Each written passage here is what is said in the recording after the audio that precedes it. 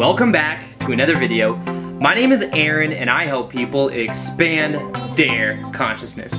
Now in this video, I'll be sharing with you exactly how to move from wanting to allowing for the law of attraction process. Now understanding they may seem very similar, but the missing key for so many people is in this interpretation to being able to really match and become the person that is necessary to get the reflection that you want in your life. So the idea, as I say in almost all my videos, is that it's not necessarily that we attract what we want, but we always get a reflection of who we are being. Now, if under who we are being, we are feeling the resistance or a lack mentality that we don't already have what we want to experience, then what happens is that feeling blocks the experiences from happening and makes it something that ends up being prolonged. Now, the easy way to go about this is to understand when it comes to desire, the idea is that the desire cannot come from a scarcity mindset. The desire can come from a abundance mindset, which means that at a certain level,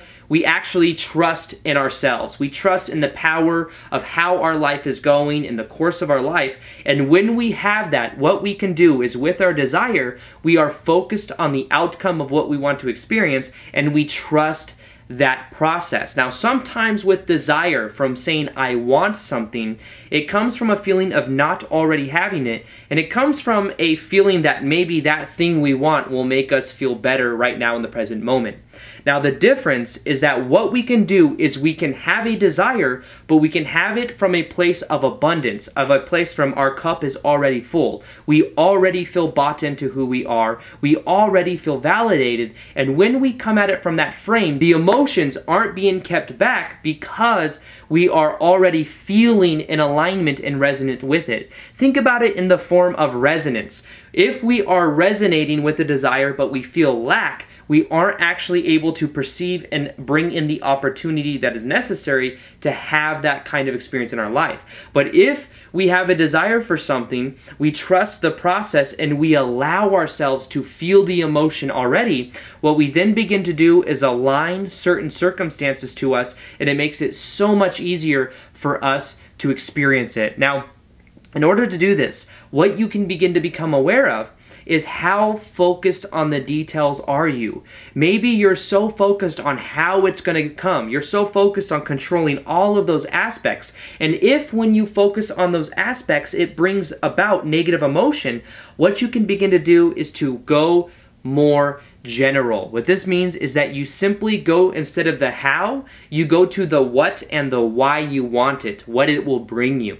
As you go from this limited perspective to the grand perspective, you release the resistance. So you can use this as a powerful tool to become aware of where you sit with how you feel about what you desire. Do you feel the positive emotion of allowing what you want in, or do you feel the desire from a scarcity mindset? If you do, that's okay, but all you have to do is shift it in knowing that you are already whole and complete, that what you can then do is focus instead on the how and how that's making you feel, focus more on the why and the what. And as you shift the focus, you shift the energy, you shift the emotions. So the idea is that you can do this easily by simply deciding that you're going to focus on what you want and why you want it, remind yourself of that, and simply trust in your life experience. Now, another part of this could be to let go of the outcome. Sometimes if we desire something so much and we resist it because of the scarcity mindset,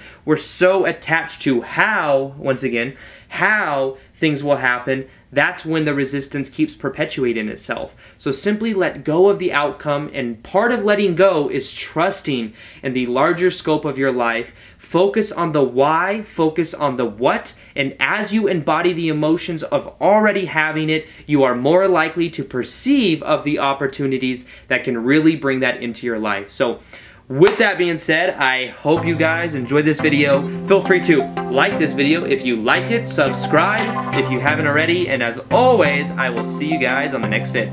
Peace, much love, namaste.